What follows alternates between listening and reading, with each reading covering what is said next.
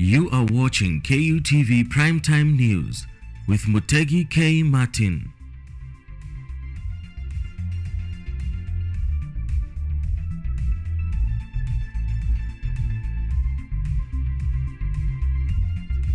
Welcome back. You're still watching KUTV Primetime News. We're here to inform you on matters that are pertinent to everything that you need to know about the country.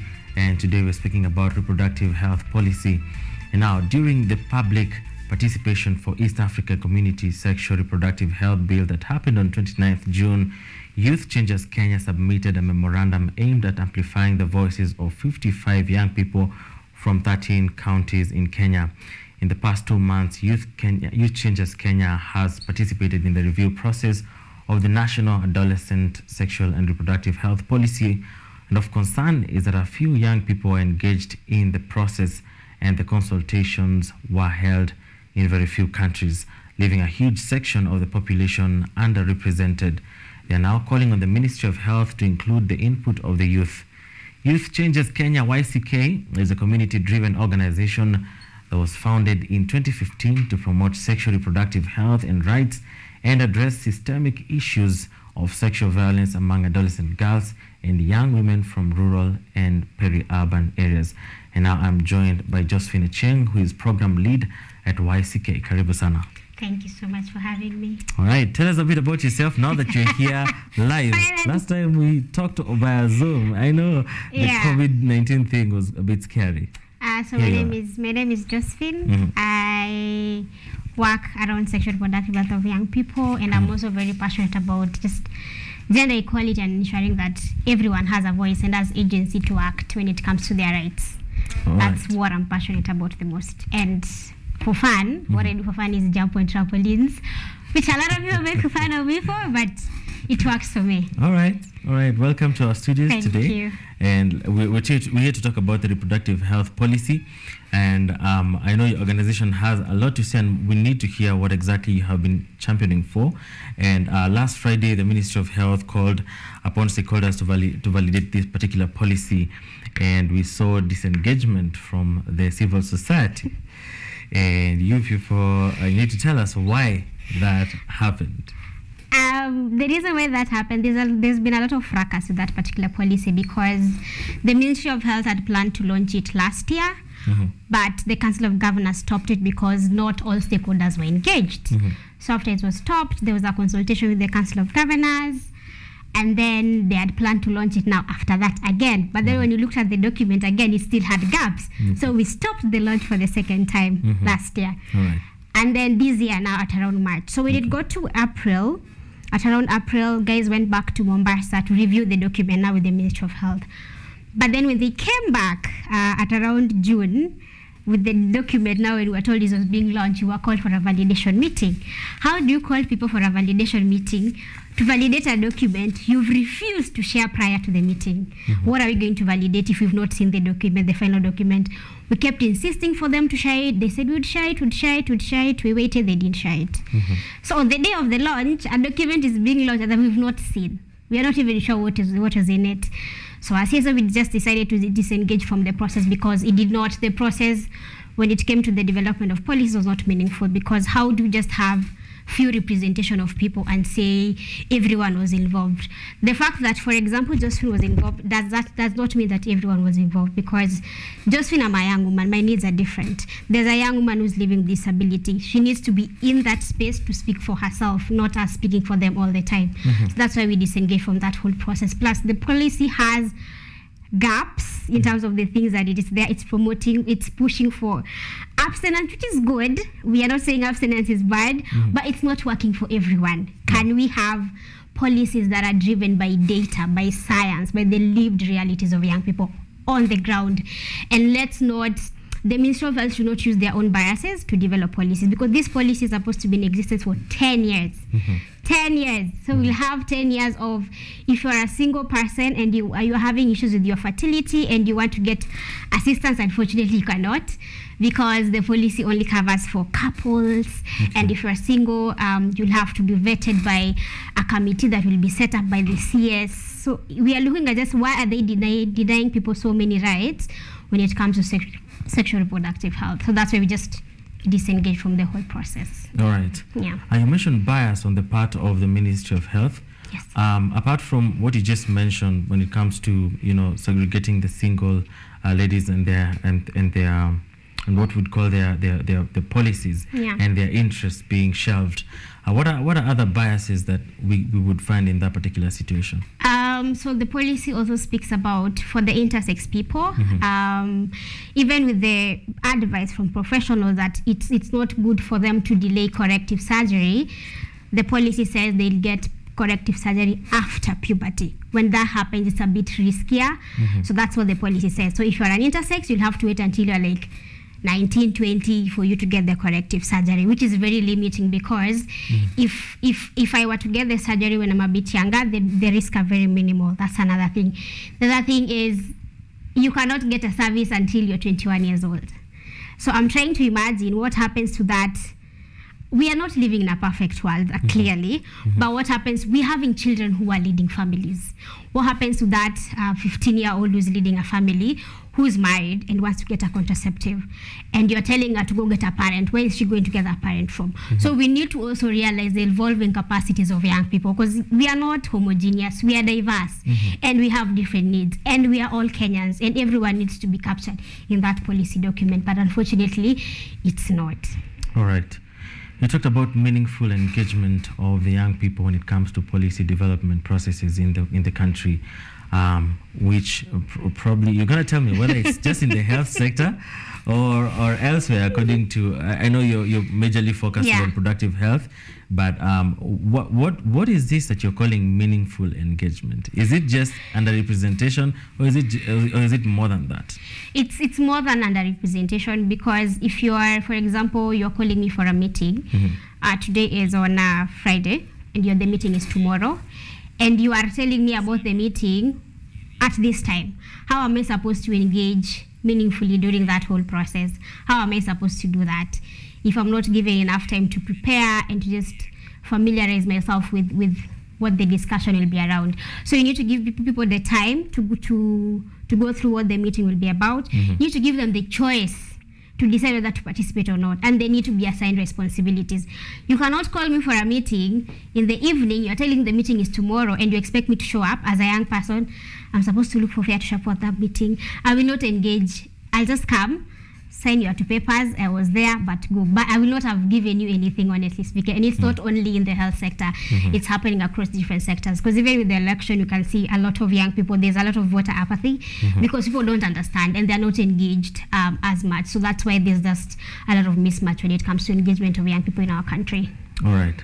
And for young people to be included in these particular programs and processes, what exactly do these particular bodies and authorities need to do to make sure that exactly these people are brought on board and they get to do what they need to do, especially in public participation, to contribute to these particular policies? I think the first thing is that people need to realize is public participation is a constitutional right. We have the right to engage at that level. In as much as most of the time when you're talking about public participation, the meetings are posted on what are they called? Magazeti most of the time. And people don't read, young people don't read those. How about they go with the times? If there's a public participation process, how about they post it on their different social medias so that young people know, by the way, tomorrow there's this public participation process, they're discussing this is what your role is. You see, that way, young people will be able to engage. But if you tell me, but then there's a public participation forum tomorrow, am I going to attend your meeting tomorrow or go hustle? Now, you see, also giving people time to prepare for such things is very important. And also for the different organizations and the different bodies, it's important for you to know what meaningful engagement you look like. The fact that you have Josephine and 3 others there is not meaningful engagement. But if you have Josephine, if you have a woman living with HIV, if you have a young person, if you collect young people in all their diversity and give them time to actually share their issues, that is what we call meaningful engagement. All right. Now let's talk about something that you people are very passionate and advocating for. You mentioned a few minutes ago that the segregation of the young mothers when it comes to their health services and the reproductive health services, the provision of the same. And I have quite alarming statistics here, where about 700 teenage girls are getting pregnant daily. and this is a research that has been done over a 2-month period. In this particular year, according to the Ministry of Health, 700 teenage girls getting pregnant. Yet, according to what you said, the Ministry of Health has a bit of bias when it comes to providing services for the same people, and the numbers are increasing daily. What is being done on the ground? I know you guys are advocating, but what is the work that is being done on the ground to make sure this nightmare comes to an end? And just to there's another alarming statistics. We were ranked 3rd in the world when it comes to teenage pregnancy a few weeks ago, which is very disheartening, because when we are looking at the data, what the ministry wants to do and what the data is saying is totally different. And I can only speak to what Youth Changes Kenya is doing and what I've seen other organizations doing. As for government, unfortunately, I cannot speak for them, because when you go to meetings with them, they're telling us, work is being done, we are doing this, we are doing that, but when you come to the ground, nothing is really being done. So for YCK, what we're doing is we're having interventions that promote access to sexual reproductive health services for young people. We are currently integrating teenage girls, teenage moms back to school in Kakamega, and just offering the aspect of psychosocial support for them. So that is what we're doing as Youth Changes Kenya. As for government, I cannot speak for them, unfortunately. Okay, we know who was supposed to speak for the government. Closely related to that, you were with us live from your location last year in November, when we talked about the ESA commitment to comprehensive sexuality education, which is closely linked to the statistics that we have tonight. What is the progress? Has the government committed to it? Do we have progress? Oh God. Unfortunately not. Kenya has not committed yet, but there's still time. They have until December to recommit. So we are hoping they will recommit by then. We're just trying to have discussions with the different government heads that can sign that, the Ministry of Education, the Ministry of Foreign Affairs, just have discussions on why the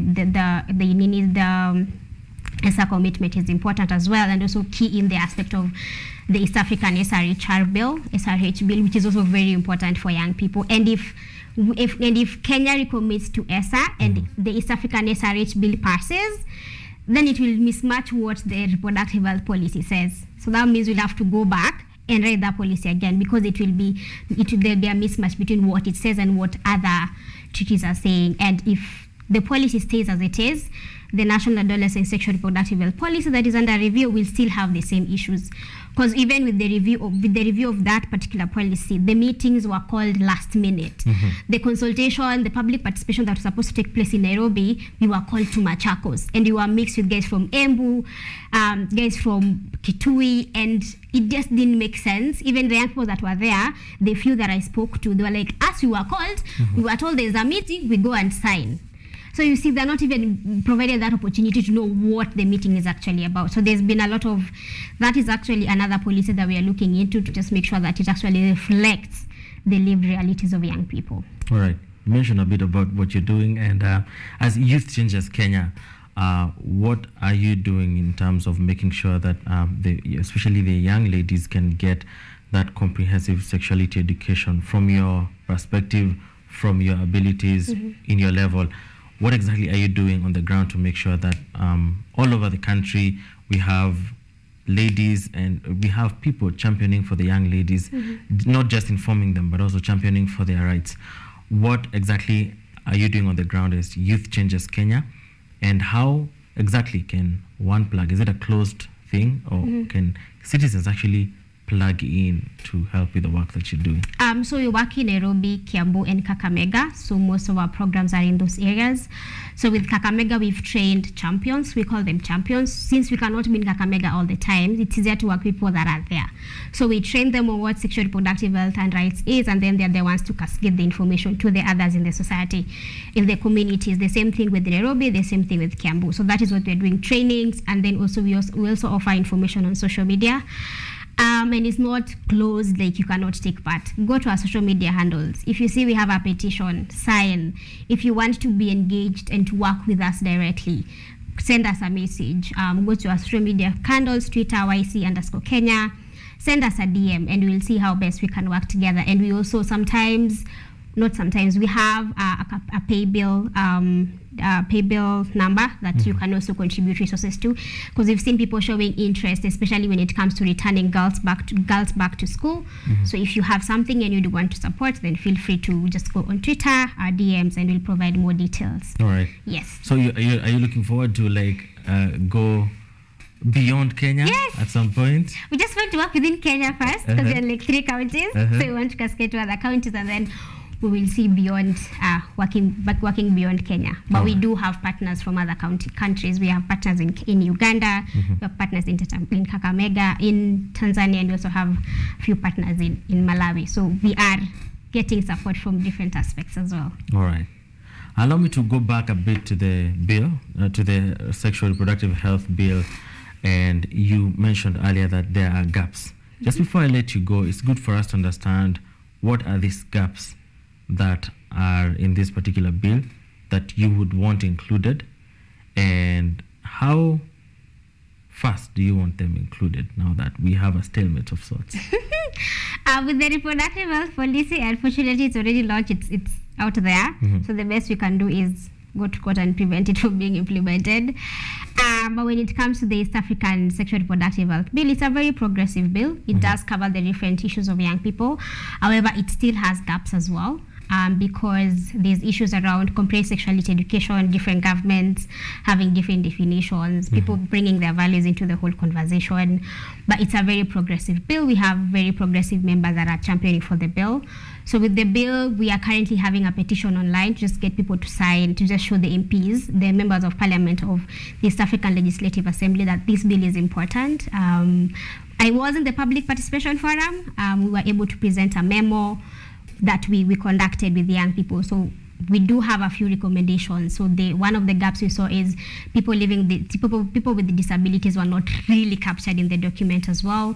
They were not speaking about issues around endometriosis, PCOS that affect women when it comes to reproductive health. There's a mismatch in terms of the language. There are times they're calling people adolescents, other times it's young people, other times we're being lumped up as youth. So those are the few gaps that I can point out. But we did present a memo to the Yala Assembly, so we're just waiting for feedback, and then we see how best can we plug in when the hearings for the bill start, probably towards the end of the year. If we'll go to Arusha and tell the MPs, please pass the bill, or we'll find other ways of just engaging with them. Yes. All right, thank you so much, Josephine, for joining us in our studio tonight and talking about reproductive health policy and the gaps and the progress and the needs that the people have. Personally, I think reproductive health touches on everyone who exists on Earth today. And so we should be very much aware of what's happening in that particular sector. And my director says ERIAC. I don't know what ERIAC is. But ERIAC means I'm smart. Amazing. So what?